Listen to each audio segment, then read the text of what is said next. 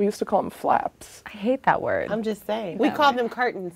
Oh no, that's worse. I'll take Petals. a petal. I don't know about flaps or curtains, but to each their own. Hello. How you guys doing? Good. A little nervous. Why? I mean, vaginas. So I am Beatrice Feliu Espada. I am the founder and CEO of the Honey Pot Company. The Honey Pot is a plant-based feminine hygiene company that specializes in all things vagina. So what's it like to be a woman in the vagina business? It's so amazing at this time when women are starting to really stand up for themselves, stand up for their fellow sister. It's crazy because it's so simple, but women should ask themselves, how do they feel about their vagina? Because if you could answer that question, that could probably lead you to why you are the human that you are. How often do you all think about what you put in and around and on your vagina? I mean, I think if I'm putting anything in or around or on my vagina, I'm thinking about it. So I would say daily. Yeah. Daily? I would say I probably bring in the other half of the spectrum. It's not that I don't think about my vagina, but I think honestly my vagina is the final hurdle of like really truly loving myself. There's just a lot of stigma and shame around it for me personally. I think that has to do with like vaginas were always seen as very much for either God or for a husband. So here's the thing, since we're having this conversation, I think that we should leave this with a challenge. It's really important for you all to understand what she looks like, what she feels like. I challenge you to spend 5 minutes taking a mirror and looking at your vagina. She breathed. I did, I guess. I heard that. Understand all the parts, what does it look like? Some people just don't feel comfortable, but then 5 minutes like talking, just like in anything, is creating a relationship. That's it, that's what we're doing. Tomorrow we are meeting with a sketch artist. Oh yes. We're gonna describe what we think our vaginas look like. We're gonna receive these sketches and then compare and contrast on our own to see if we actually knew our vagina, which I'm gonna tell y'all now, I don't think I know mine that well. I feel like I could give a tour. Like I could walk it around. I don't know if I can describe it. I'm gonna be the tour guide. Like literally. Yeah, I think aesthetically and like colors and stuff. Yeah, Like, yeah, like visually. yeah. Can you hit us with some vagina facts? So a lot of people don't know that the vagina is actually inside the body. So when you hear a doctor say, you know, the vagina is a self-cleaning oven, it is a self-cleaning oven, but that doesn't mean your vulva. That's a whole nother conversation. So what they're telling you is don't douche, don't put things inside of there. Right. Because if you do, then you can mess up your flora and, you know, create pH imbalances and all that kind of stuff. Okay. Yeah. All right.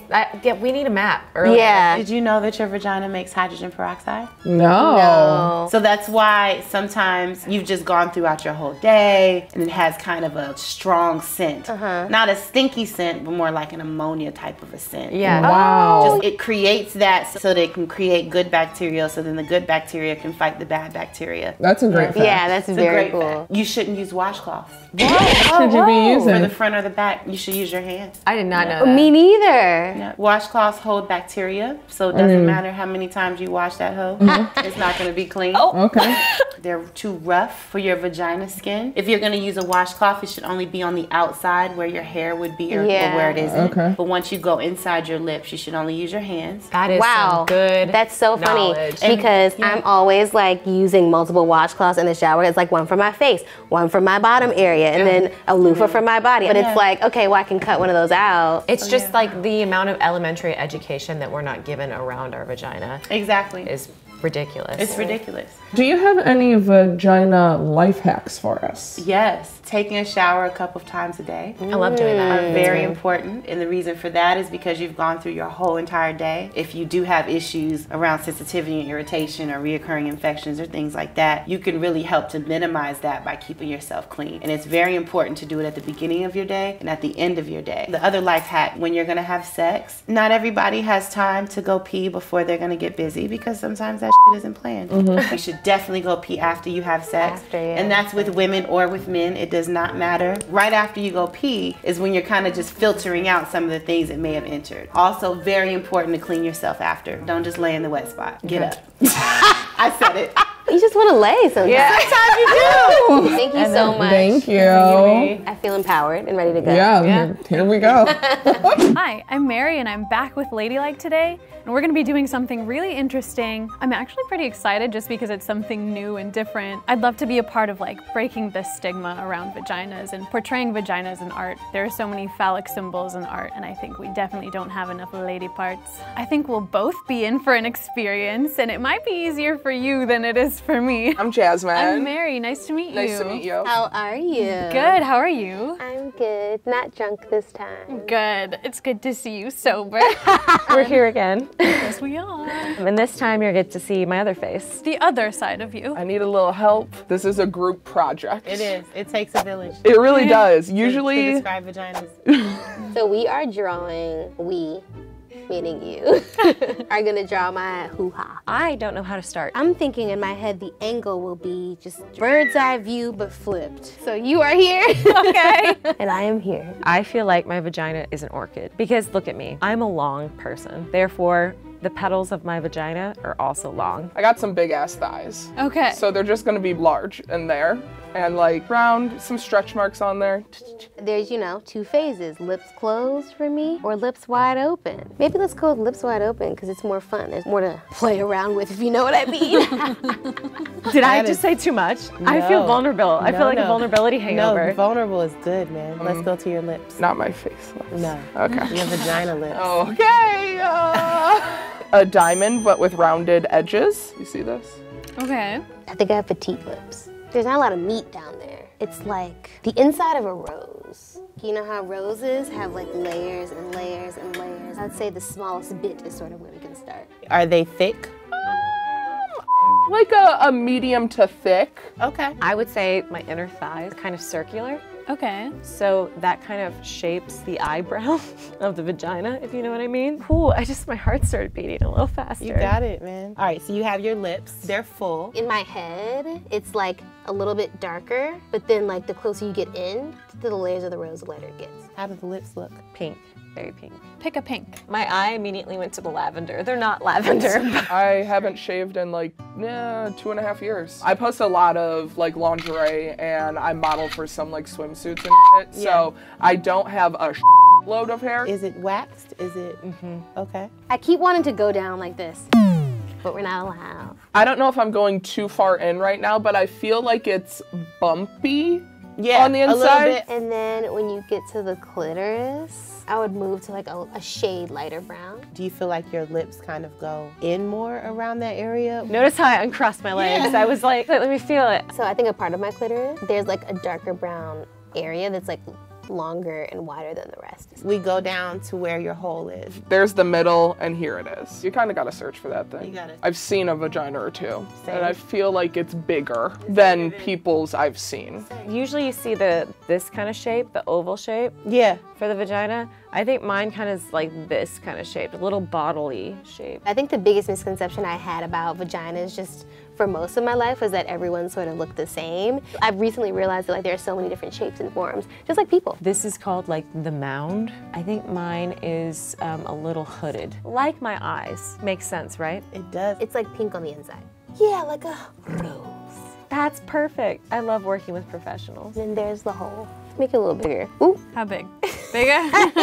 Make it bigger. You can see what this illustration is alluding to. So when she goes home and like goes and looks at herself, yeah, she can remember like what was said here. Do you feel good about your vagina? You know, I don't think I did for the longest time. Yeah, I have a lot of baggage around it. This feels correct. I feel like this is great. I'm kind of disappointed in myself for not knowing like more. Let me see your vagina. All right.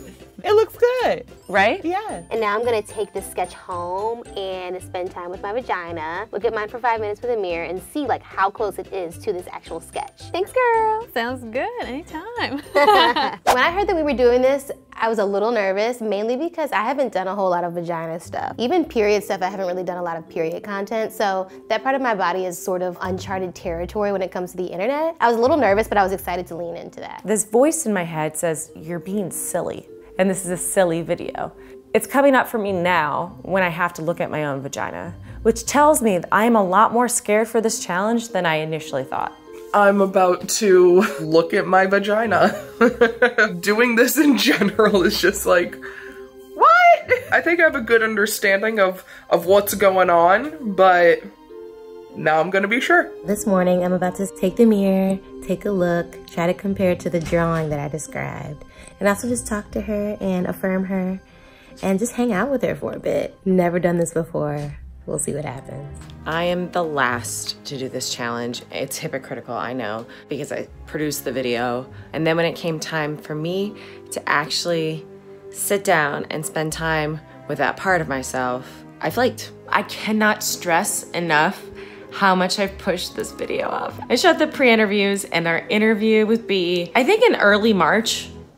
It's June. To be honest, I did my makeup like it was a little fucking date, you know, put my little fairy lights on like I was bringing someone home. I was just like, you know what? This is time for me and myself.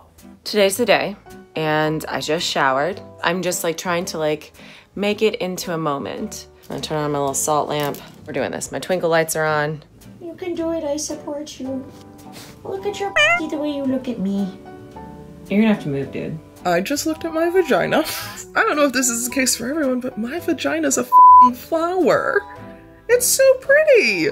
I'm pretty sure I have a big ass vagina.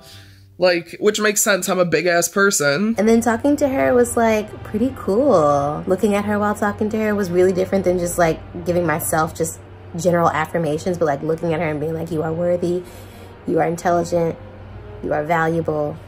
I did it. This try that I made everyone else do and I didn't do until the very last minute definitely changed my perspective on a lot of things. I was dreading looking at my own vagina. And we just have to process that for a second. I had so much shame about my own private part that I was born with. You know, I had judged her from, the top down angle. And to be honest, no one really looks good from this angle. Also, I'm not gonna lie, I did not have a mirror, so I used a blush palette that I don't use. I was just exploring, looking at the scenery, going on a little tour. It was honestly kind of relaxing. I took my little mirror down there and I was like, oh, there she is. It doesn't look exactly like the sketch that I described. I wasn't too far off, that's a good thing. Some things could have been moved up, some colors could have been shifted, some shades and tones were a bit off. It was cool though, it was really cool to see that compare and contrast. I mean, it looked nothing like the drawing. I don't really know what to tell you. It looks like a vagina. I don't know what I had imagined. Maybe some the Kraken was down there, some kind of sea monster, but I didn't want to look at, but it just looked like a normal vagina. I'm 30. This should not be so revelatory to me. My drawing was kind of spot on in the sense that I had the logistics right. I can't believe I had never seen my clit before, face to face. I'm just gonna say it. She and I are, we're friends. I'd never been yo, this is me, this is you, clit. I didn't realize it would be as intimate as it was. I see it being something that, I don't know, I could incorporate when I think about it. That is one part of my body that I understand, but I don't take time and spend with. I think I'm gonna do that more often now. I like this. It's a free exercise that you can do with yourself to help you get to know yourself more. After this experience, I would probably describe my vagina as my best friend. To maintain friendships, you have to put in work, and I want to make sure that I have a healthy relationship with my vagina, so putting in that extra work really did make me feel closer. Obviously, I've seen vaginas before because of my sexual preference. Seeing my own, this is just what someone else sees. They keep coming back, so it must be good, but so this was all just affirming to me. Maybe this is just personal to me. Maybe everyone else in the world is no, I feel great about what I have. Great. But maybe you're watching this and you're yo, I don't know what I look like down there because I was raised where I was taught that what I own is dangerous and I shouldn't own it. F it. Check her out. I want to get to the place that B seems to be, you know, in regards to her relationship with her vagina. That's the goal. Vagina bestie goals right there. We're not taught straight from the beginning to be confident in yourself. We're taught society is going to look at you and judge you and that's how you be confident. So the moment we get that confidence or look inside and at ourselves is the moment we take that power back. The vagina, I would wager to say, is kind of the epicenter of body shame. We regulate our vaginas just to a clinical space. Like that's the place that you go to check out, you take it to the gyno, you whip her out of the bag, show her to one person, and then put her back in. Shame sometimes hides behind excuses, and that has certainly been the experience for me. It's literally insane how powerful our vaginas are. I feel like if we were taught that from like a younger age, things would be a lot more powerful for us. Fostering that relationship as young as possible in a healthy way is really important. Wow, I'm just so grateful. This was cool. Regardless of what your genitalia is, you just need to figure out and feel yourself out and be comfortable with yourself 100% fully.